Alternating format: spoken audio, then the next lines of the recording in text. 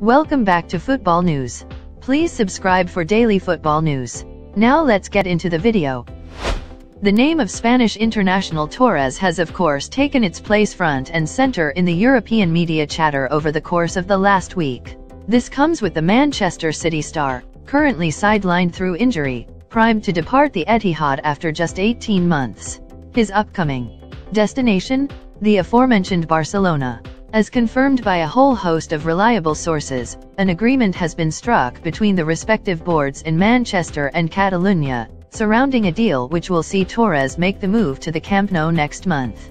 The £55 million plus transfer, expected to be spread out over multiple financial years, will see the 21-year-old become the first arrival of the Xavi era at Barcelona. Just when, though, can the Blaugrana faithful expect to actually see Torres donning the club's colours? Well, as alluded to above, on Friday, an insight into precisely that has been provided online.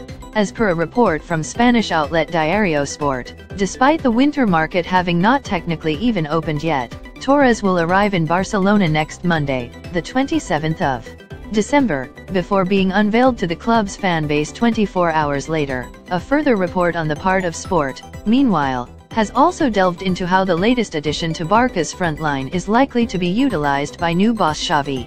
It is suggested that Torres, who can of course line out comfortably either on the wing or through the middle, is set to be made use of in a false nine role in Catalonia, with Xavi having been impressed by the youngster's efforts in such a role in Manchester. An Ansu Fati Feran Torres manipulable front three?